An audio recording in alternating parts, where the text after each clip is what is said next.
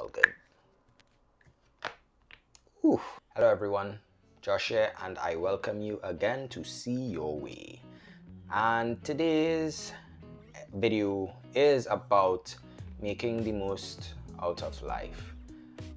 While we are alive as human beings, we need to embrace in the fullest means everything that's going on around us and not waste our time doing things that are meaningless. Finding our true purpose and finding the things that matter the most, that brings the best out of us into the world. That's the things we should be focusing on. But human beings tend to be very inefficient and less optimized to go about that process of focusing on goals and just basically being in the space, the mental framework that they need to be to do great things and contribute to society. So I'm gonna talk about some points on that.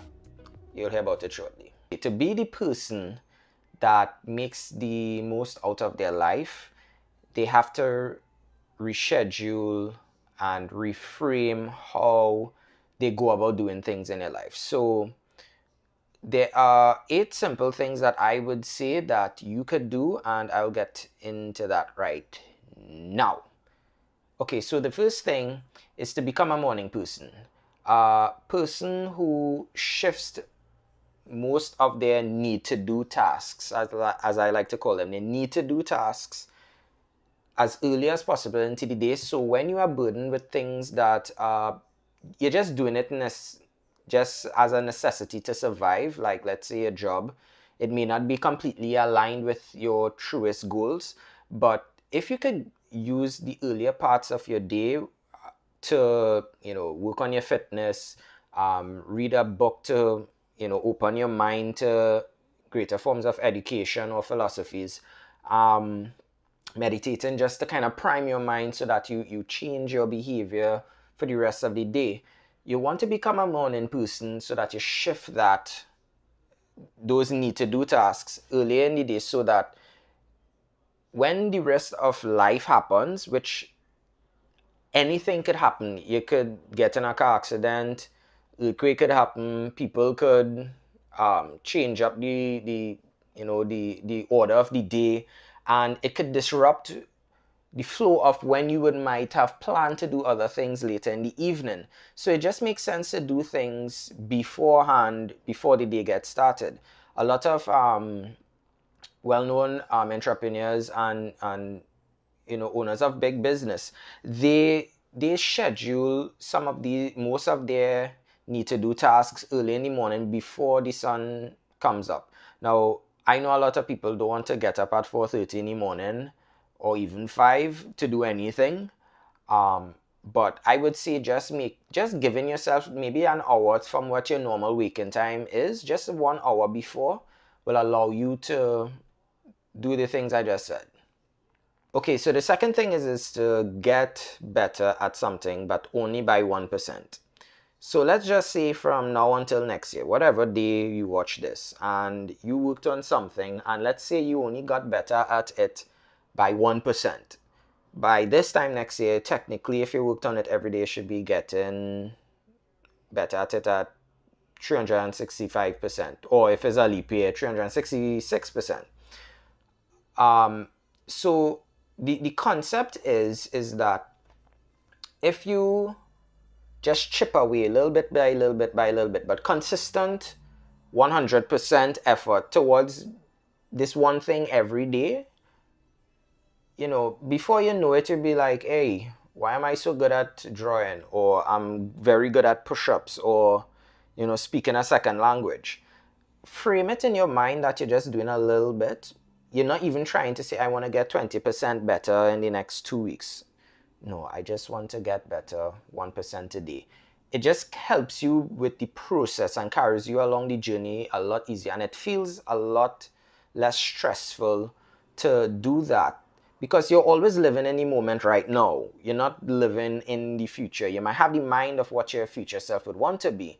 So just working with a little bit every day for specific skill-based tasks, I will say, is why you would do that 1% practice. So the third thing is to be vulnerable. And when I say be vulnerable, I mean opening up some of your weaknesses to people that you trust so that they could relate or empathize with you to give you the kind of assistance that you need. I know especially for men, we tend to not want to open up our backs or open up our sides of ourselves because there are wicked people in the world and they will exploit your weaknesses and take advantage of you and just bring down the downfall of your personal empire. But for the most part, if you have a trusted group of friends or you have people that you realize have the same kind of narrative or the similar kind of what's the word I'm looking for? They have like a similar way of speaking about certain things. They have vocabulary. Wow, the words miss me all the time.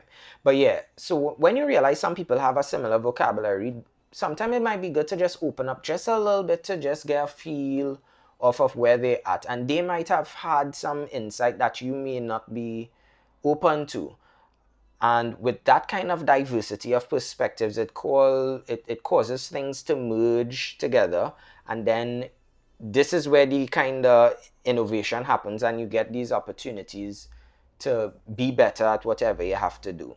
So be vulnerable, but be safe. So the fourth thing is don't study it, whatever it is. I like this statement: be indifferent to the things that make no difference. That's what I mean by don't study it. Pay attention to the things that are urgent and need to be addressed as quickly as possible, and don't procrastinate and leave that to just build up over time. I'm talking about the things that when you really think about, you know, someone's opinion of you, especially if it isn't true, technology, apps, physical items, if these things do not actively contribute to your growth as a human being, left it alone. Leave it alone. Don't go and deal with that. Just don't study it. That's the best thing you could do, honestly. Okay, so the next thing is stop believing in things when you're not even believing in yourself. I actually saw that on someone's Instagram story. I can't remember who. And they had like a line. It said, people out here believing in ghosts, but they don't believe in themselves. Like, that is like the most ludicrous thing you could do. Just stop focusing on things that I don't want to say like you don't want to be spiritual learning, but don't be unnecessarily superstitious. Things badly happening and you have like low self-esteem for yourself. That is just like a illogical thing to do. You have unproven, untested perspectives and you want to put your faith in it because of some other overarching concept. To me, that doesn't make any sense. If you disagree, leave a comment below and we could chat about it. But for me, it seems more pragmatic to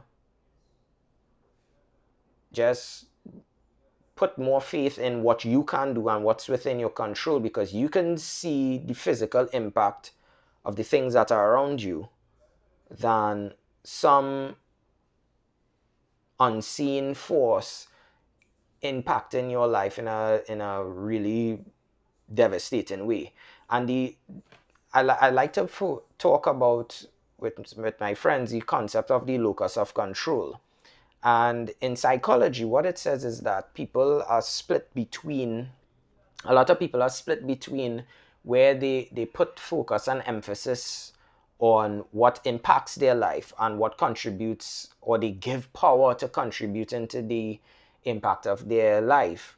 And for people who tend to get ahead in life, most of it is leaned on their personal actions that they go through. They take strength and they take wisdom from things that are, not tangible, and you can't see in the world, but they put a lot of emphasis on what they can do in their life. And it's to remove that kind of victim mindset that everything is against you, when you have a lot of power in saying how something interacts with you, and how badly it affects you. You have that control over how that impacts you. Okay, so the final thing is to start with the end in mind. um Starting with the end in mind allows you to draw a proper picture and work your way backwards. So in with whatever your goal is going through life, even if it's a simple task, see what it is that you want to accomplish in your life, and then kind of work back simple steps that come to that realization. So if you have to bake a cake, visualize the cake that you're going to finish, have coming out of the oven, but start to relay all these steps in reverse that would lead from one thing into the other before you get to where the cake is. It could be any other project or task that you have to complete. And what it also does, it helps you start to itemize and prioritize,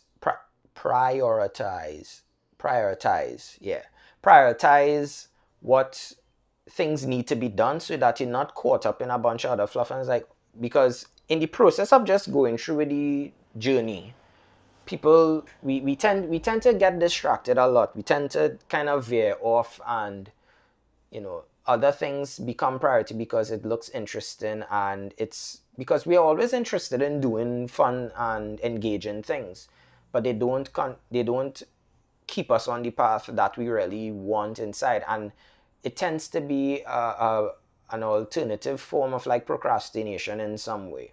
So yeah, start with the end in mind, and think about it like 1 year from now, this is where I want to be. So that brings us to the end of this video. And I know I think I did say, I was going to say 8 points, but it really was 6, and I forgot, and I ain't gonna beat up. But that don't mean you can't still like, share, and subscribe to the channel, and share the video with your friends or anything.